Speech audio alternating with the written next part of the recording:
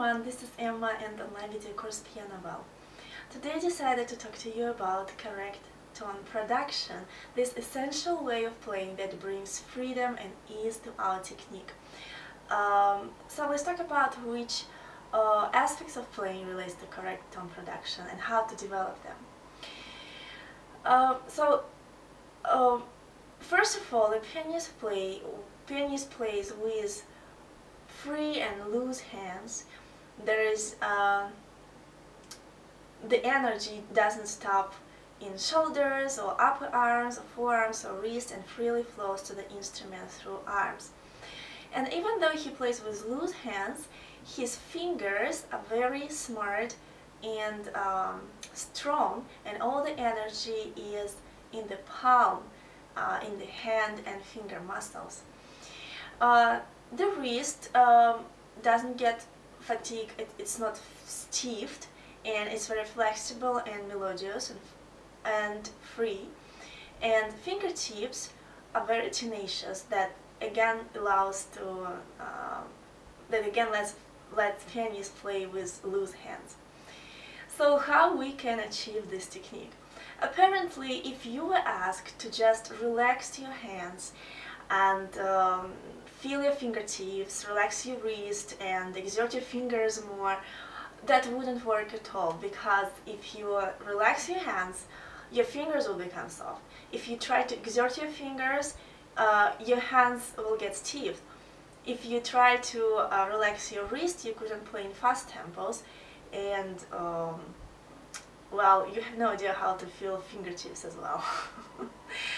So the only way how we can achieve this technique is through sound imagination and correct way of expressing, conveying our ideas on the instrument using correct way of playing, correct movements.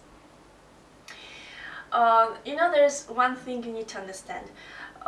You cannot master this technique by simply copying and imitating movements that our teachers show us, because there's 1,000 types of sensation inside our muscles, inside our hands, that we can feel while doing the same movements outside.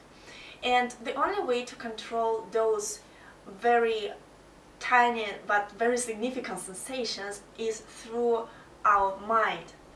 So the key here is to connect sound imagination and movements of our hands to musical idea, to music that is written in the score.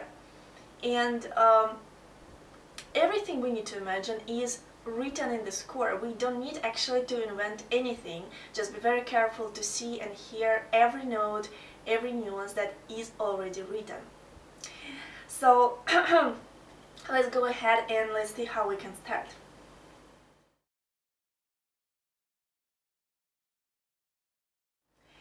So let's start with simple imagining notes that are written in the score. This ability to imagine notes, to create sound in our mind, activates fingertips and make them be tenacious and lively and smart, that let us play with relaxed hands. If we don't have these fingertips, then every time we try to relax our hands, we will flip down from the keyboard. If we don't have anything, okay, let me remember how it feels. Yeah, so with tenacious fingertips we can just do like this, and we can relax our hands, and this one is going to be very, very, very strong. So you see this one? Most of students usually tense their hand and play with relaxed fingertips and relaxed fingers, like this, something like that. So yeah, this is one of the aspects of correct sound production. So anyway, when we imagine sound in our hand, it brings some impulse, some energy to our fingertips, and this is how our fingertips become tenacious. And actually it's a very creative moment, because you can arrange all the music in your hand, you can use any timbres you want to color all the notes. Of course I prefer to use strings and choir and voice timbres to arrange the music just because I got used to this sound. It's very easy for me to remember this sound and to create something in my head using these timbres. So this is one thing. Another thing, if we look at the score again very careful, we can see the melody pattern, like all these ways it goes up and down if we connect notes. And this one we're going to use to imagine sound in movements. And because on the piano we don't have up down, up means to the right and down means to the left, we're going to stretch our sound to the right and to the left. So if I sing it, oh, oh, it's going to be this way. And it's very funny because now we learn to imagine not just, you know, like color spot, but imagine sound in the time, in the space, in movements. And if you can do this, then you may start to merging movements of notes. Feel how movement of one note gradually flows to the movement of another note. So if you sing two notes,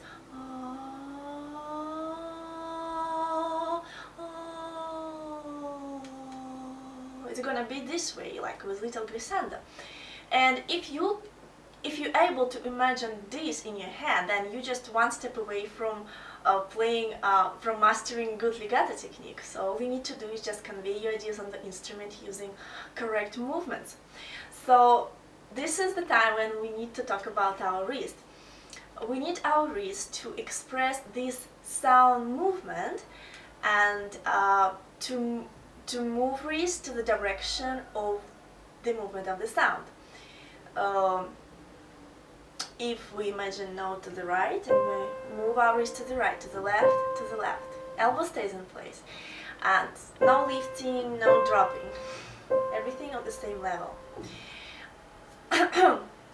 And so when we imagine sound movement, that brings energy to our wrist and makes it be flexible and free and melodious again inside. You know, if you just do these movements without any idea of the sound, it's just stupid. You know, this movement doesn't express anything. And you can, again, like I said before, you can just imitate my movement, but if inside muscles are not working in the correct way, like I said, there could be millions type of sensation inside, your wrist, that will not help. Your wrist will be still stiffed. You have to understand that all the movements we do is just to express what is in our head. So one more thing I need to add here. We need to choose the notes where we're going to move our elbow to prepare a new position, because if we don't use our elbow, then the wrist, that we will start to twist our wrist, and that will bring excessive tension to it. Like for example in scales, this is one position, another position. If we do not move our wrist over here, then this is what's gonna happen. This little twist is over here, very wrong. And most important, elbow stops leading your wrist. Elbow start following your wrist, which is completely wrong. Elbow always leads the wrist. Elbow always leads the hand. And back. So it's very important.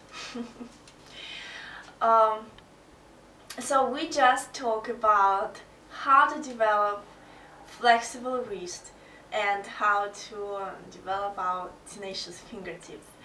So I hope it's quite clear.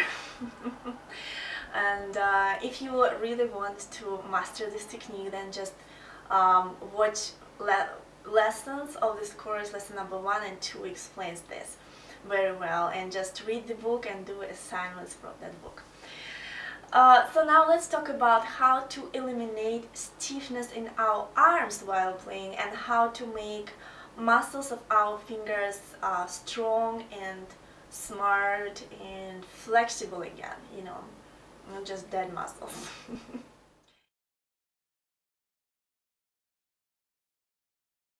Our hands and finger muscles are directly connected to our voice, the way we internally singing notes while playing, so-called intonating music.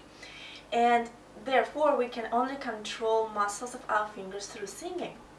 And you know, there is no single pianist who couldn't sing well, and if you're a teacher you probably also know that a student who can sing better can play better, and the other way around. So the essence of singing is to feel distance between notes, and different distance is given different names, as we know, unison, second, third, fourth, fifth, sixth, seventh, octave. So the only way to feel this distance is to pass it with resistance and hard work. Like you singing, you know, in the water. You know, every movement is a little bit slower because we have resistance of the water. So if we sing the same notes with good intonation, it will sound this way.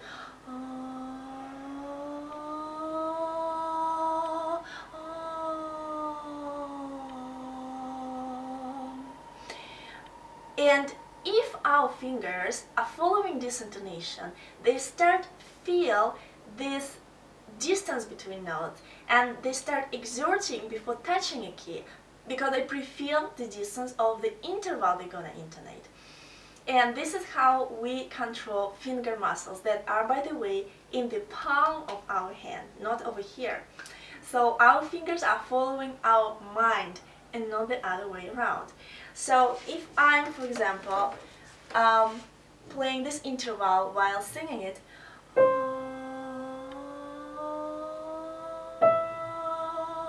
while I'm making this glissando with my voice, again in my head, my finger, you know, like sing together with me. He feels this tension, this little tension, and that's why he starts exerting.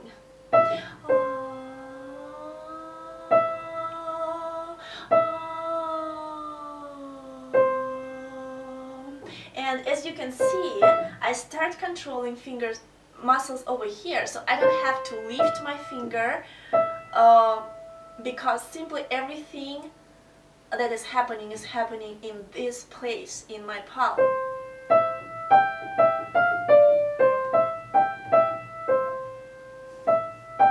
So this is how we can control our fingers and make them being intelligent, you know. So also this intonation technique is an open gate for us to start passing weight to the instrument through our body and arms. Okay, let me explain this. Weight is the only way for us to feel free energy while playing. Without weight, everything we do, everything we feel, everything we play will be just dead, will be flat. There is no life in it. There is no breath in it. And unfortunately, it's not enough to just tune into this feeling. You have to find a way how to maintain it while playing. And the only way to do this is through intonation, through our singing. If we just gather weight, you know, and we're ready, and then we just start playing, but there's nothing over here, then this weight that we feel here, that we feel everywhere, it will just fade away while playing. So, but when you express it, when you connect it to intonation and you express this feeling of free energy through intonation, then this is how you can maintain it while playing. So if I sing with weight,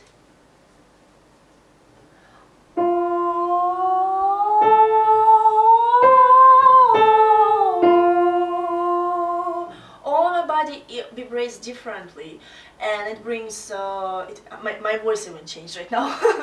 It brings free energy to every part of our body,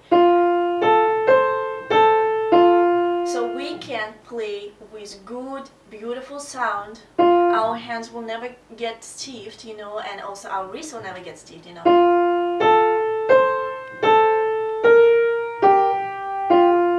I'm sorry for this stupid melody, it's just all that in my head right now. But so yeah, this is the way how you maintain feeling of free energy while playing.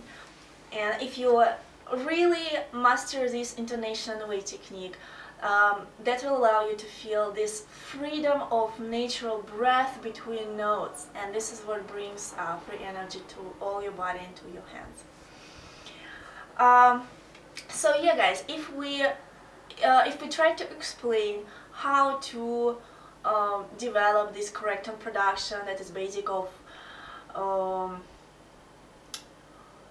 master technique, you know, of virtuosic technique, which is true, you know. Without this, you can play like for hours, and you can never improve your technique because you will have some problems that you cannot overcome, you know, like I have stiffness over here, my hands get fatigued, the quality of sound is not good, you know, when I play fast, my fingers are not even, what else? All kind of mistakes that student can possibly make. You cannot, you know, so you have to develop this correct connection with your brain, with your body, to the instrument, to the music that is written in the score. So yeah, coming back, if we try to explain how to develop correct tone production, we can explain it in 4 formulas basically. First, imagine all the notes that are written in the score. Second, imagine movement patterns that are in the score, that is written in the score, and integrated with wrist movement that copies the same pattern. And choose the right notes to move your elbow to prepare new position to keep your wrist free. Third, make good intonation when you feel distance between notes and let your fingers follow this intonation. And fourth, pass weight through all your body, through all your arms, and maintain this feeling of free energy while playing by expressing it through intonation. So one more time, all this information you can find in my videos, lesson number 1, 2, and 3. I explain it fully, and if you download my book for free training book, there are some lessons and assignments that are created in a very simple way for you to understand and to develop this technique, everything that I just talked about here. So yeah, I hope guys you can find it very helpful for you, and I really encourage you to just at least try it. And thank you very much for watching, and I will see you in my next video. Bye bye.